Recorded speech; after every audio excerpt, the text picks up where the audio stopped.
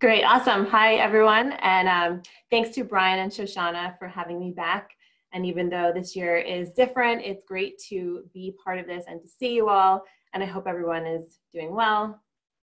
I'm going to show some data today from a survey that we at Edison Research have been conducting since 1998. It's the longest running survey of digital behavior in America, called the Infinite Dial. I will be showing lots of graphs and data, so I will pause my webcam. I'm going to share the PowerPoint. I'll pause my webcam, so if you want to maximize the screen real estate for all the numbers.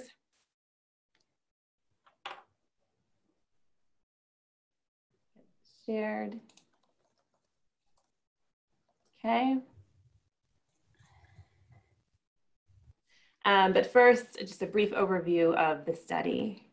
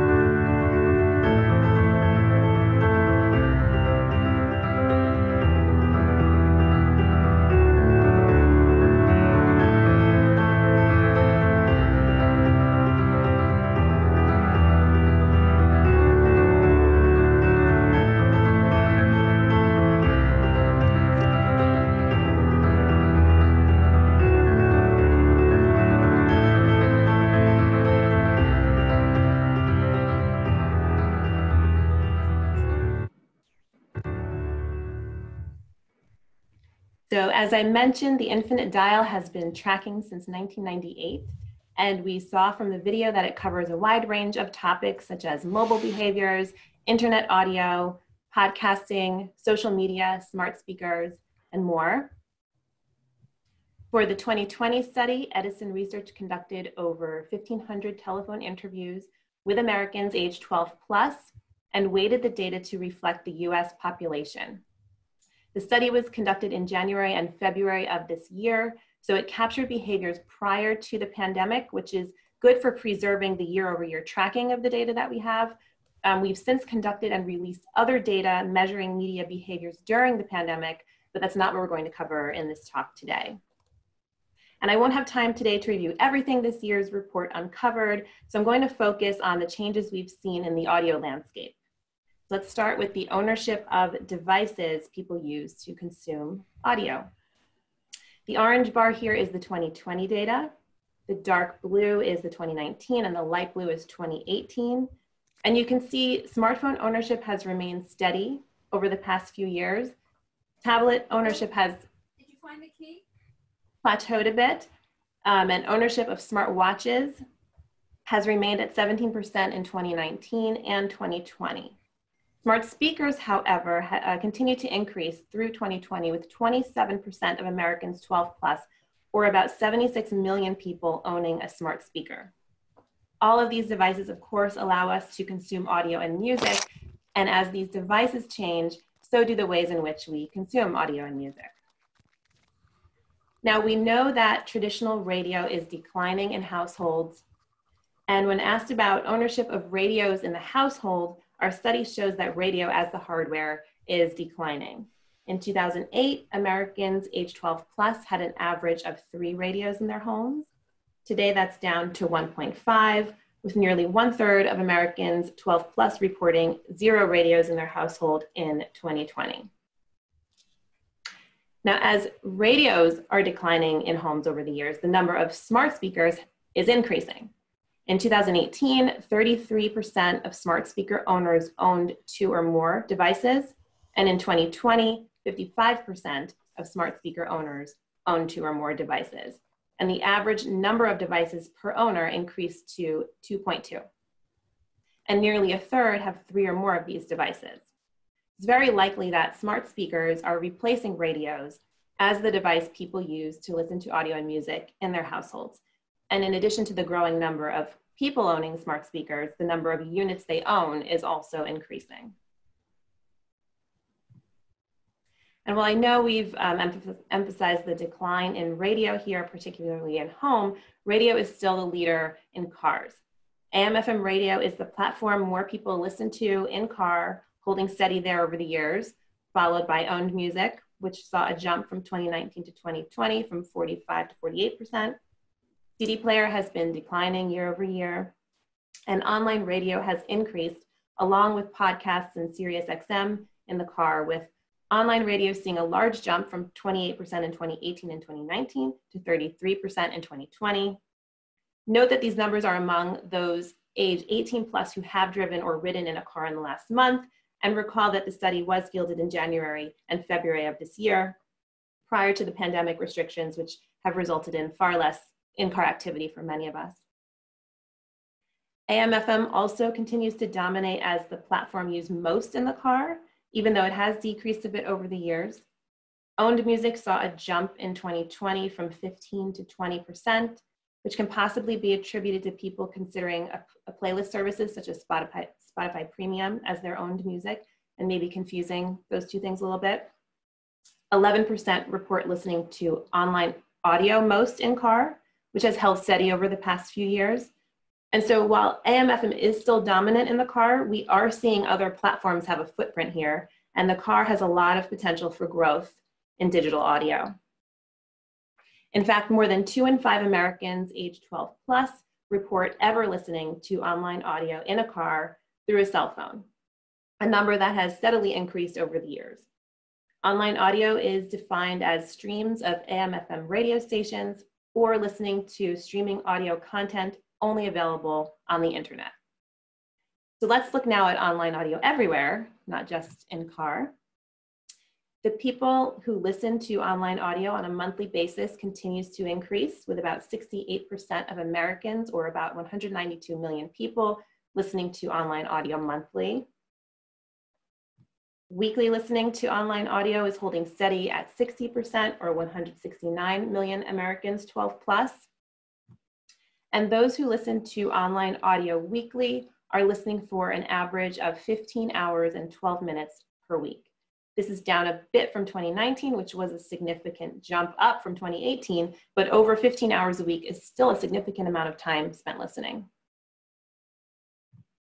As for brands, this year there was a tie in monthly audio listening, the orange bars here, with 25% of Americans 12 plus listening to Pandora and 25% listening to Spotify in the last month.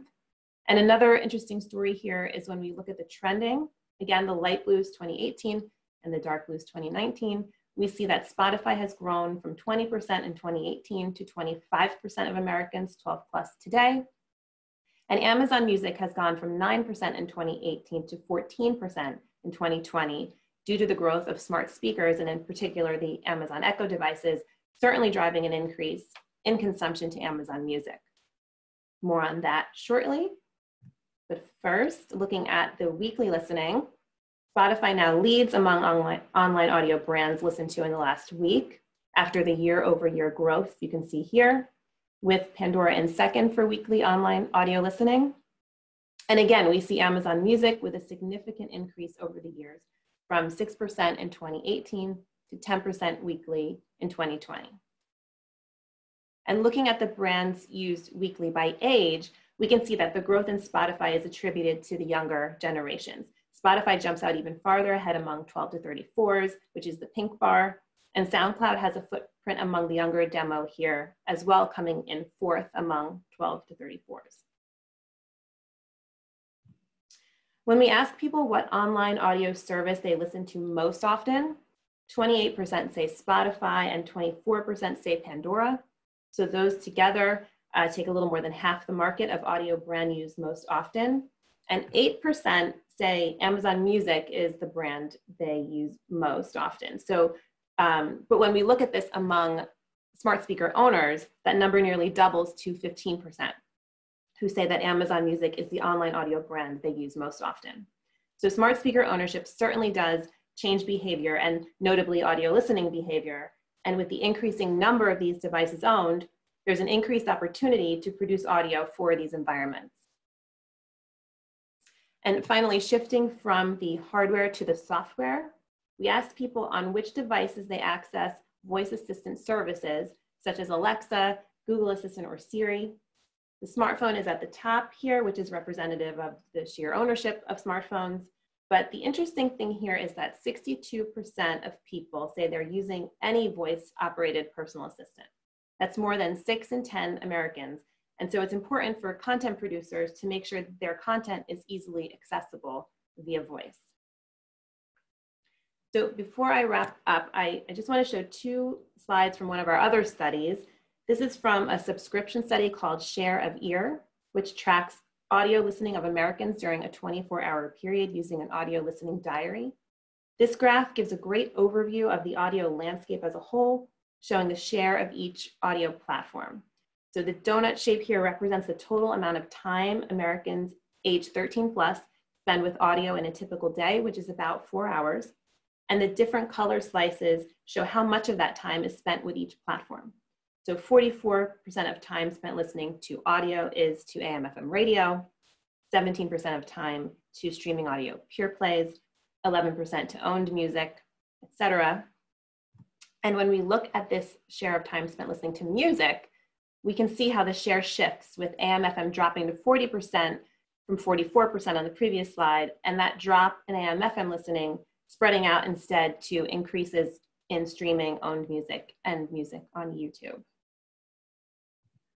So here's a quick recap of the key points from today. But audio is continuously changing. We're thankful to our sponsors whose partnership allows us to continue conducting this research and tracking the changes year after year. We have so much more data on this. I feel like I flew through this. It's a lot of numbers, but please visit edisonresearch.com if you're interested in this sort of thing, or email info@edisonresearch.com. That comes to me. Let us know if I can help answer any questions, explain any of this any further, or any other data that we can possibly provide. Cool. Well, that's awesome. I mean, you're always awesome every time. So let's pull this down off the screen. And then, do we have any questions for Laura before we go to the next session? Is that Ian? Hold on, I'm trying to unmute Ian here. I think it worked. I'm curious. I do think about smart speakers, I guess, and how they're changing radio. I mean, I just, in my own household, we have one. I don't like it. I think it's always listening to me, but I have noticed that my wife will now listen to radio, and it's a radio from all over the country, and she doesn't have to find all the equipment, and it's really been a blooming of radio listening in our household. Is that something you're finding as well? Yeah, it's funny. We do extensive research on smart speakers. We have another report that we've also released that called the Smart Audio Report.